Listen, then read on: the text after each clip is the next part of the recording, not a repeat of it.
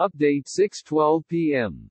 Speaker Nancy Pelosi announced that she clinched a deal with Treasury Secretary Steven Mnuchin on a large-scale coronavirus response package meant to provide paid leave for workers, expand food aid and support widespread testing for the illness at no cost to patients. The development sent a wave of relief across Capitol Hill, which had been nervously awaiting the results of 2 days of backroom negotiations. The House is expected to pass the legislation quickly, with the Senate likely to follow suit as early as Monday.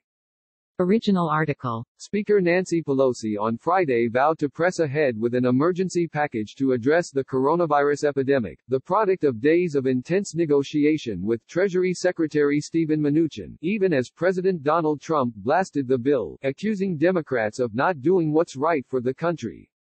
The House is expected to vote Friday afternoon on a multi-billion-dollar package drafted by Democrats, which would guarantee access to food, affordable testing and paid time off for people whose lives are disrupted by the virus. But it's unclear how many Republicans, if any, will back the bill without Trump's support.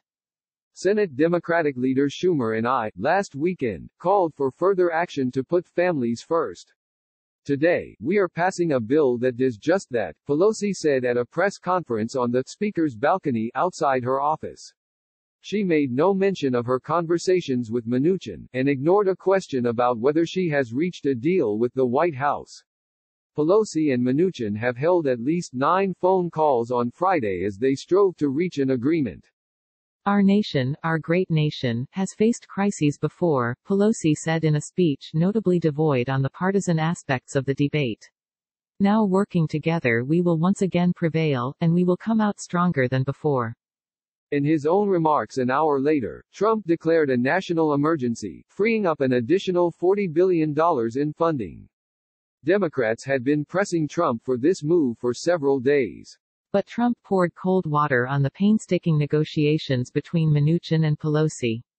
We just don't think they are giving enough. We don't think the Democrats are giving enough, Trump said, even as Capitol Hill Republicans had been framing the differences as largely technical. We are negotiating. We thought we had something, but all of a sudden they didn't agree to certain things that they agreed to. So we could have something, but we don't think they are giving enough. They are not doing what's right for the country. The fate of the multi-billion-dollar package has been thrown into flux on Friday by last-minute nervousness by House Republicans, who want Trump to openly embrace the bill to provide them political cover. House Minority Leader Kevin McCarthy, R. Caliph, went to the White House to meet directly with Trump earlier in the day on the coronavirus package and came back with a negative response. McCarthy later told Republicans that Mnuchin did not support the House bill in its current form, according to GOP lawmakers and aides. Every time they exchange papers, it's, well, that's not what we agreed to. It's that kind of disconnect, Representative Tom Cole, R. Oklahoma, said of the ongoing negotiations. Without an agreement, it's unclear whether the House would need to return to Washington next week for Democrats to hammer out legislation with the White House and GOP leaders. A senior House Republican lawmaker, speaking on the condition of anonymity, said Trump's demand for a payroll tax cut as part of this legislative package, which could cost hundreds of billions of dollars, has been the sticking point for the president.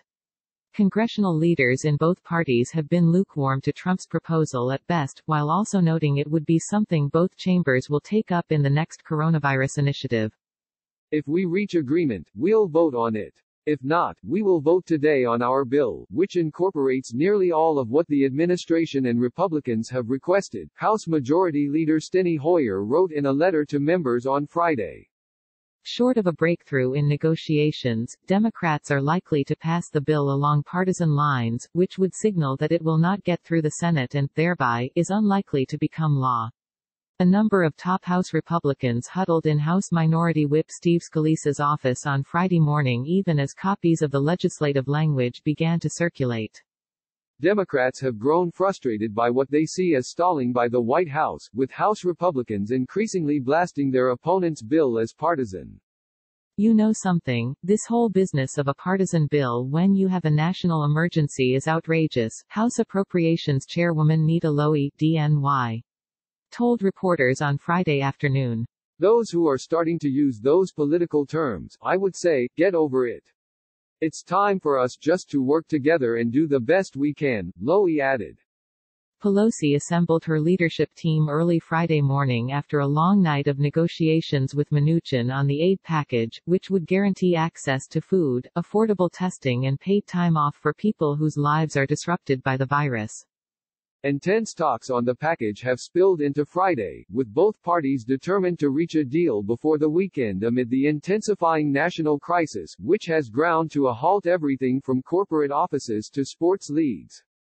Pelosi spoke by phone with Mnuchin, the lead negotiator for the White House, earlier Friday morning, as the two sides scrambled to resolve lingering issues, specifically a provision on how much, and for how long, affected workers would receive paid time off.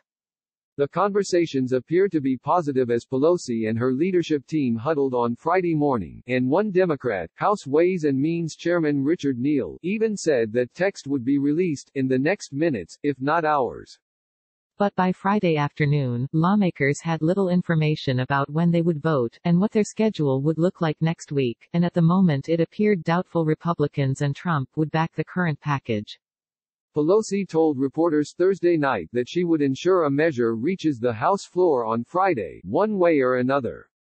Both Democrats and Republicans say they must see the final language before signing off. But no deal can be official until Trump declares he is on board, further complicating the talks. Democratic and White House officials, however, have remained steadfast that they will strike a sweeping accord that will deliver vast economic relief to suffering individuals and families while expanding access to key health measures that they hope will help contain the spread of the virus. The sense of uncertainty on Capitol Hill has been compounded by the growing numbers of lawmakers and aides who are intentionally isolating themselves after potential exposure to the virus. A staffer for Senator Maria Cantwell, D. Wash, has tested positive for coronavirus, and Senator Ted Cruz, R. Texas, announced Friday morning that he would be extending his self-quarantine until March 17 out of an abundance of caution. Senator Ron Johnson, R. Wis. told Politico he is consulting with doctors on what he should do after news came out that a Spanish right-wing politician, Santiago Abascal, he met with on March 2 tested positive for the coronavirus. He said he's sure he shook Abascal's hand but added he feels fine. He's currently staying home and has cancelled all events in his home state. A spokesman for Representative Chris Smith, RNJ, who also met with Abascal, did not immediately respond to a request for comment on what Smith is doing. More than 1,400 people in the U.S. have been infected, though many health experts fear that number is dramatically undercounted given the lack of availability of testing. Daniel Lippman and Melanie Zanona contributed to this story.